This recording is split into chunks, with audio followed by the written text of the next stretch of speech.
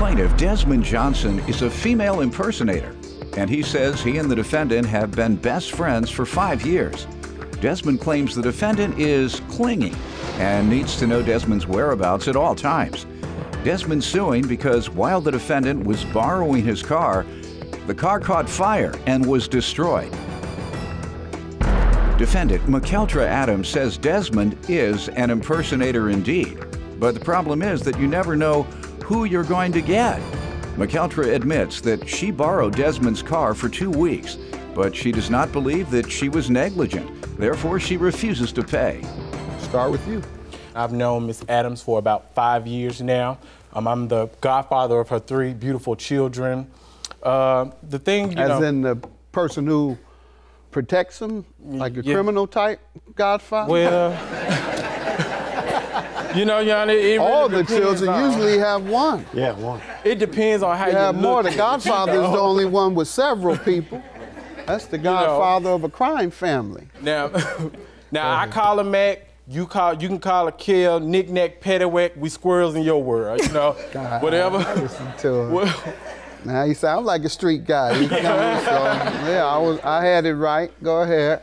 You know, me and McKeltra were very close. I don't know if you're familiar with the movie Babs, but you know, they often refer to us as Nikki and Niecy. Of course, I would be Halle Berry, you know, look at me. And she looks like a Mickey. You know, because... What did she, didn't she play that role, Queen? Mm-hmm. That's what I thought. Didn't she play Queen? Yes, sir, she did. All right. All right, let's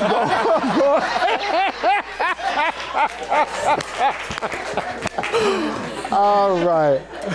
So how long have you all been friends? We've been best friends for about 5 years. All right, and what has that friendship been like? It's been very rocky, Your Honor. You know, McKeltra, she's the type of friend, she's very clingy. If I sneeze, I sneeze. Don't get mad now. You know, she's that type of friend. You know, when I put on my get-up, that's what I call it, my get-up. You know, we go out. What get-up is that? You know, the hair and the makeup and stuff. You know? Okay. You know, I do practice the art of female impersonation. So I wasn't far from the truth. Go ahead. Not at all. Not at all. Mm-hmm. So if we go out, you know, me and offer to buy us drinks, and you know, them drinks be 2 for 1. And you know, sometimes if it's 2 for 1, you just want the 2 for the 1. You know, if they wanted you to share it, it'll be 2 for 2. 1 for the way you dressed today and 1 for the way you dressed that night. I like you already, Judge. Now, you know, it gets so bad sometimes, Your Honor, I have to cut off the location on my phone because I'm scared she gonna come jumping out of bush. You know, I just can't keep her off of me. Ma'am, you give me some background. Your Honor, Desmond has been my friend, like he said, for 5 years, okay? But here's the thing, and yes, he is the godfather of my 3 beautiful children.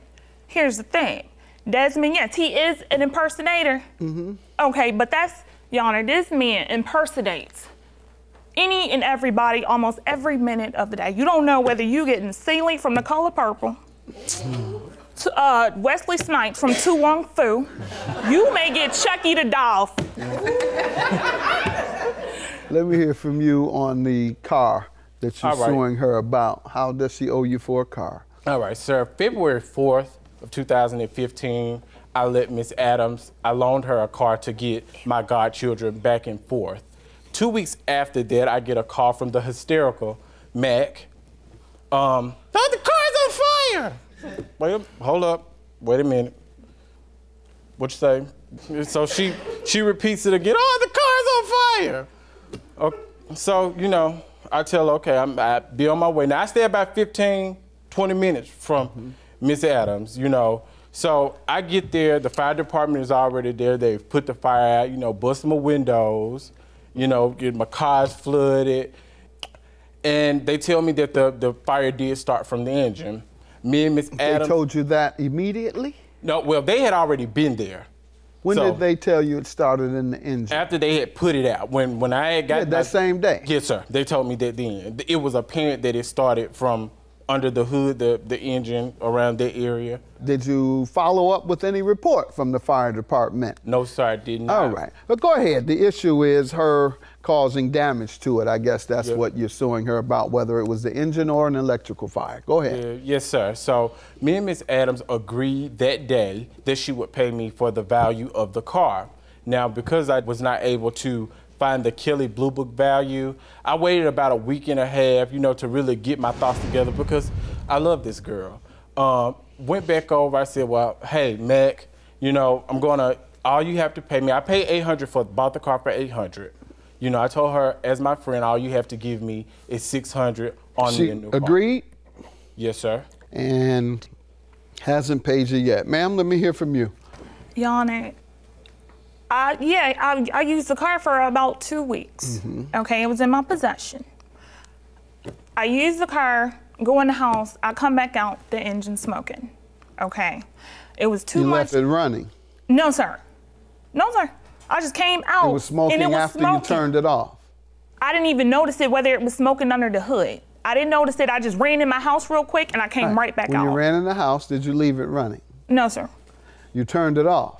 When you came out, it was on fire? Right, because I ran in the house for like 30 seconds. I know, but it was off. Okay, go ahead. Okay, so I called the fire department. After I called them, I eventually called him. And I told him exactly what happened. And I did agree to pay him $600. But now I feel like I shouldn't. Why? Because there is no evidence stating that it was my fault that the car went on fire. So why'd you agree? Because I felt bad at first. Okay, and you feel good now?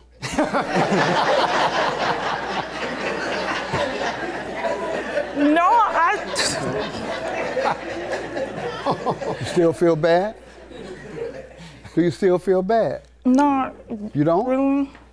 All right, how do you feel? I mean, it was an old car. I mean, I'm just being logical. It was an old car. You weren't being logical when you promised the $600? I technically didn't promise him that. What do you mean by technically? I just told him that I would give him.